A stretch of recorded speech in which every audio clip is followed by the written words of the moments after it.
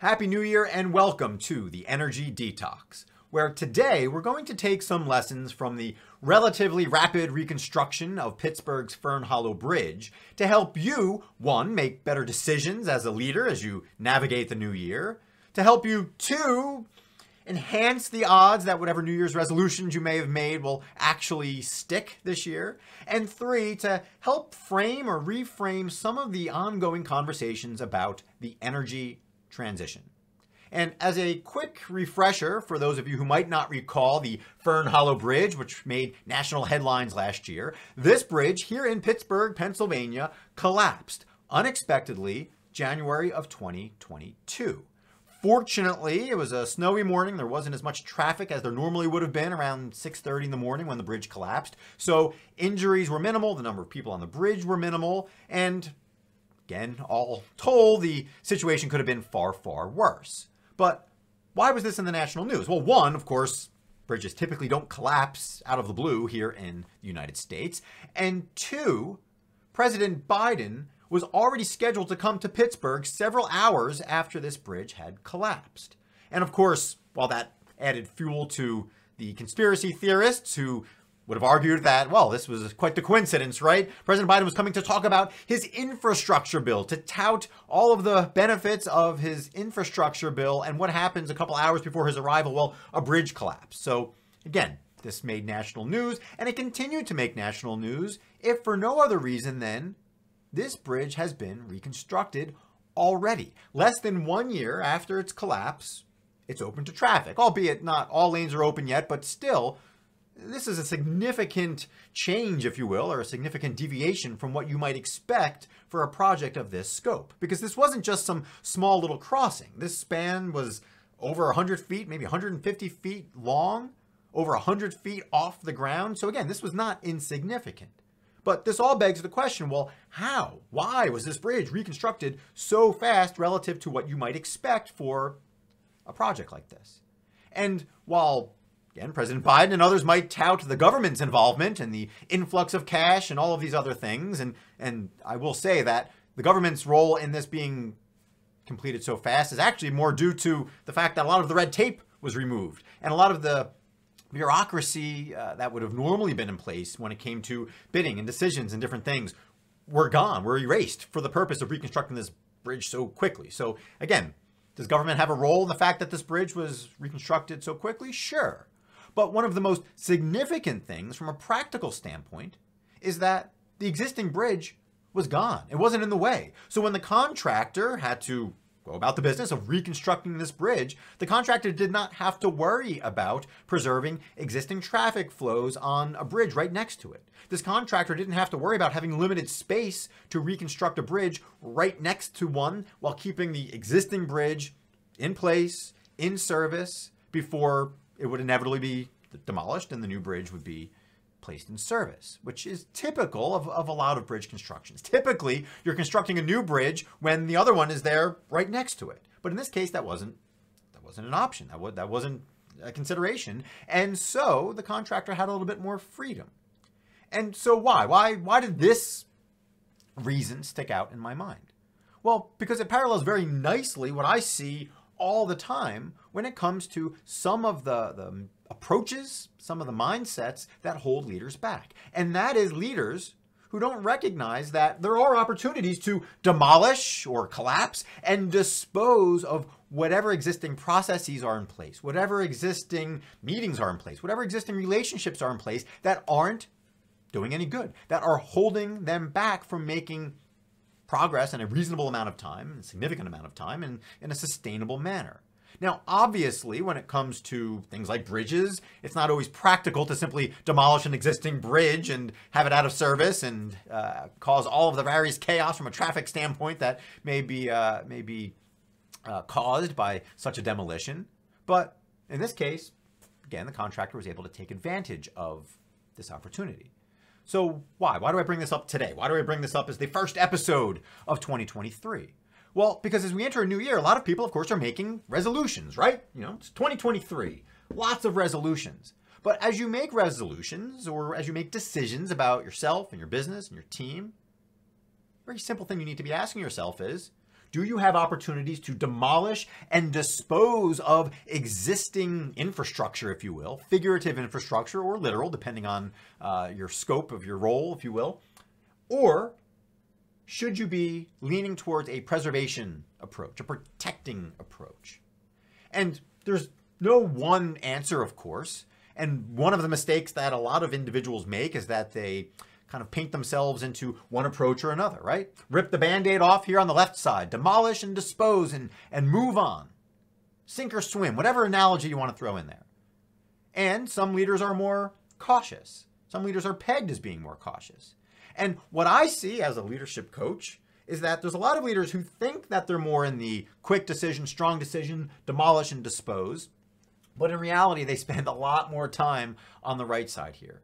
And a lot of times it's unconscious. They don't realize that they're keeping up an existing bridge so that things can continue flowing back and forth. They don't realize that it's an option to collapse that bridge, to demolish that bridge. They don't ask themselves what it would look like if those existing connections, relationships, policies, procedures, business plans, whatever, are tossed out the window. They don't ask that question of, hey, how would it feel if I didn't have to work alongside this existing bridge in order to construct the new bridge? It's a very simple question. It's a question, or that type of question, that I get to ask a lot. And far too many individuals simply don't ask that question. Because again, conscious leadership isn't about adhering to one philosophy or another. That is the antithesis of conscious leadership, of course. Conscious leadership is making a decision in that moment for that particular situation. But you as a leader need to ask yourself, are you at least exploring the demolition opportunity? Or conversely, are you always leaning towards preservation and protection? And certainly in the energy industry, that is a big question as we entertain conversations about the so-called energy transition, which brings us to the second theme today. So again, we talk about New Year's resolutions and starting fresh, whether it's within a company or whether it's you as an individual. But what about the energy transition? What about all of the decisions that are made regarding the future of energy, the future of green energy or renewable energy? Because again, how many conversations are dominated by this false choice between demolishing and disposing of what's in place, particularly fossil fuel infrastructure, and preserving what's already in place? And there's sort of a twofold preservation approach here. One is preserving existing infrastructure, but the other is preservation of planet Earth. And again, if you're well-versed or you've been exposed to conversations led by the likes of Alex Epstein or Bjorn Lundberg or Michael Schellenberger, a lot of these thinkers point out the negative consequences, to put it lightly, of a false approach to preservation, to preserving the status quo. And whether that is preserving Earth in its natural state, which of course is not terribly hospitable to human beings, or preserving the current state of our infrastructure, whether it's bridges, roads, energy, etc., both of those preservation examples can be damaging, can be harmful to us human beings, our very existence. And so you need to look at this more consciously, more openly. What things can be demolished, things can be blown up and disposed of, and which things need to be preserved. Again, it's a simple question, but as you entertain conversations about the energy transition, are you leaning too far one way or the other? Are you leaning towards a demolition approach where the rush to move towards electric vehicles will have unintended consequences? Are you running away from this idea of preserving the benefits of the internal combustion engine towards this idea of demolishing fossil fuels, demolishing the use of oil, gasoline, and diesel and all of its benefits to the detriment of people, your stakeholders, your ubiquitous stakeholders, whatever they are and whoever they look like? That is the question that's underlying this energy conversation as we move forward. And again, the point of this episode of the Energy Detox is not to go too far into detail, but to remember, if you forget about the Fern Hollow Bridge, to at least remember that you have this false dichotomy at play. The answer might be in between, but are you allowing yourselves to fall into one camp or the other, regardless of what your biases might be. And the third and final example of this demolish and dispose versus preserve and protect mentality, approach, framework, if you will, is the idea of PPE, personal protective equipment. And this is a topic that we've talked about multiple times on the Energy Detox, but it bears repeating today because, again, PPE is a perfect example of something that can be misconstrued. Personal protective equipment is not designed solely to protect and preserve the status quo. It's designed to protect human beings as they actually accomplish something, not to protect things at the expense of progress. PPE needs to be practical. And that's the point of the conversation today. Are there practical things that you can be doing to, again, demolish and dispose of existing policies, procedure, relationships, infrastructure, if you will? Are there practical things that are hindering your progress? Because PPE, if not designed properly or if taken to its extreme, would hinder progress, right?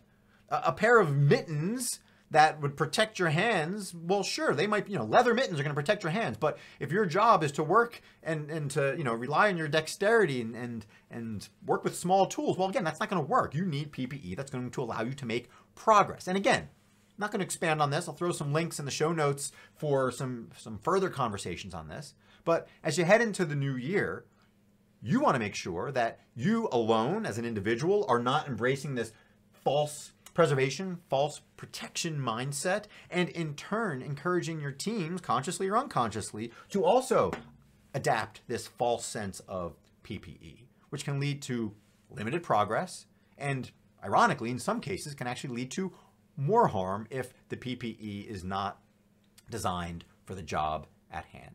So with all of that being said, I, wish you a happy new year as you, again, try to live out your New Year's resolutions 4 days into the new year here.